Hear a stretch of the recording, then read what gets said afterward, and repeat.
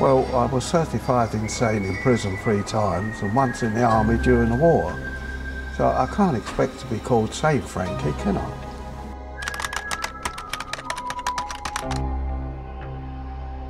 Bit of everything.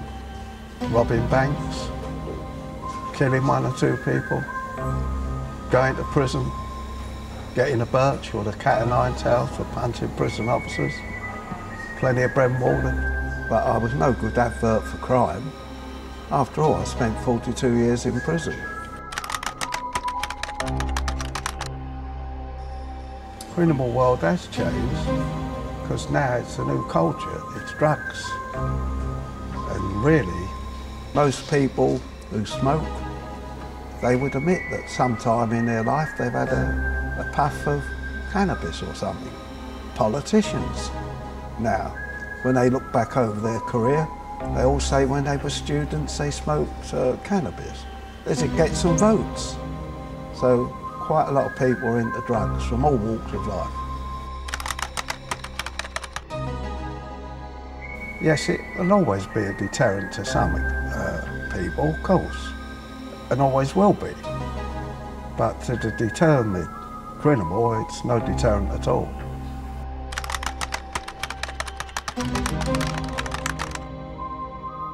No, I don't think so.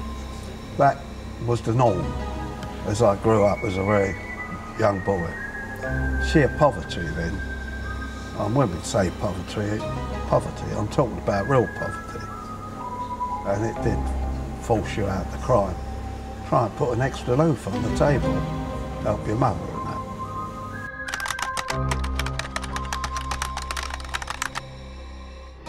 A bank manager who runs off with all the takings.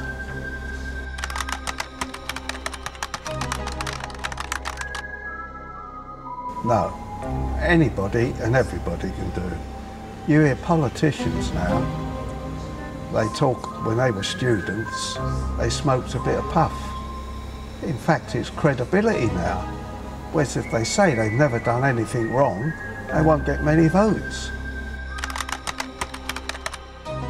1, I wished I hadn't been caught. 2, I wished I'd have robbed a bigger bank. And 3, I wished I'd have been in the Great Train Robbery. Well, I was asked to go on it. Tommy Wisby, his daughter I'm now with, Marilyn, and he asked me to go on it. And I had to tell him, no, Tom, I'm already on the run. I was red hot at the time, and I could have been an embarrassment. As we were planning it or driving about, getting things ready, I could have been recognised, chased, caught, and could have caused a lot of embarrassment. So I had to pull out. One of the biggest regrets I have. I most probably would have retired if I'd have been on it and everything, yeah. Because I think maybe with me, a lot of them wouldn't have been arrested. As I was the one really with real experience. Whereas quite a lot of them, though they've been in trouble, not that serious though, with the majority.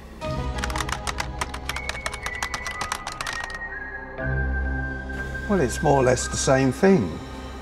The only difference now when I'm walking along, instead of the flying squad jumping out of a car and pouncing on me, it's someone with a camera taking a photo. That's the difference.